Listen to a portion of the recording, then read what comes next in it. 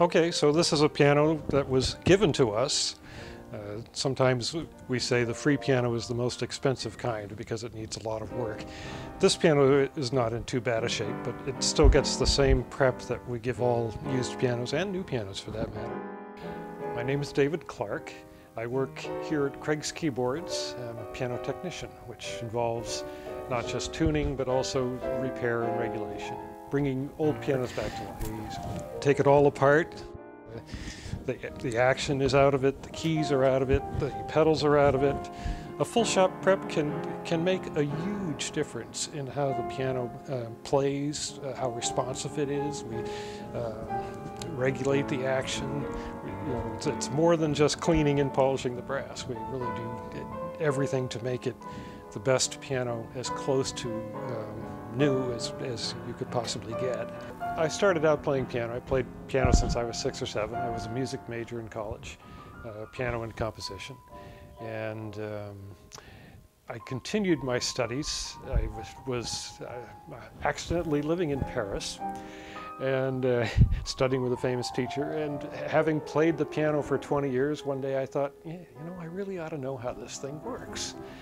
We take the pedals, polish them up, clean the bottom board, make sure that all the screws are tight. Then the action goes over there on the back bench. File the hammers to get the grooves out of them and shape them properly. And then what we call traveling the hammers, where we make sure that they're all lined up like little soldiers and headed straight for the strings where they should be and hitting all the strings they're supposed to and not the string next door. And I went back to school, to the North Bennett Street School in Boston, which is one of the premier teaching places for piano technology. And spent a year there, got my degree, my diploma, and worked in piano tuning for a while. About 20 years ago, I came here, and I noticed a piano up against the wall. I said, "Oh, is that a candlestick piano?" And Craig said, "How'd you know that?" I said, "Well, I went to North Bennett Street." He says, "You want a job?" I said, "I haven't done it for a while." So he says, "Doesn't matter, you went to North Bennett Street." I said, "Well, when would you like me to start?" And he says, "What time is it now?" And when we get that done, we address the keys. We first of all clean them on the tops, and then the sides often have dirt from years of playing. Clean that off, polish the capstans, buff them, get any scratches out of them on the buffing wheel here. And when we've got all that done, it all goes back together. The main thing you have to have, of course, is a good ear. But just because you have a good ear doesn't mean that you can get the note to the string to go where you want it to go and stay there. So it takes years of practice tuning 2, 3, 4 pianos a day to get to the point where you know what the piano is going to do, and you know how to set the string, set the tuning pin so that the string stays at the right place. And plus, as you tune the piano, you're adding pressure, tension to all those strings, and that kind of changes the shape of the piano. Understanding how veneer comes loose and how the different glues that they used back then work, and sometimes over time dry out. And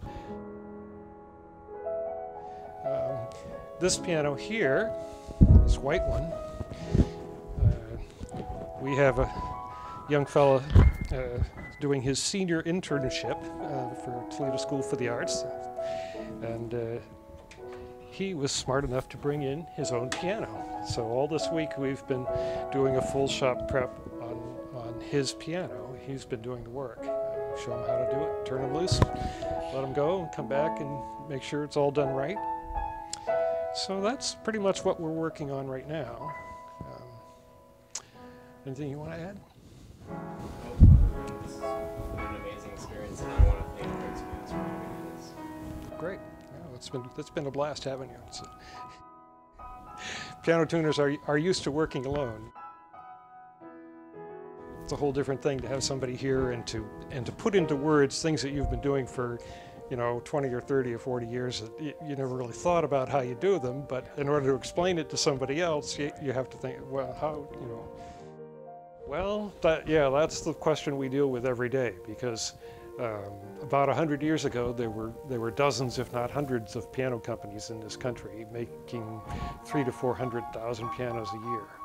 Now there's 2 or 3 companies making about 30,000 a year. The technology of the piano really hasn't changed that much for 100 years. There are some new materials that are used, new blues that are better, but the basic design of the action and so on is pretty much what it was 100 years ago, which is nice because for a while there I worked with computers doing desktop publishing, and it's nice to work with something that doesn't change every 3 months with a new program update that is full of bugs.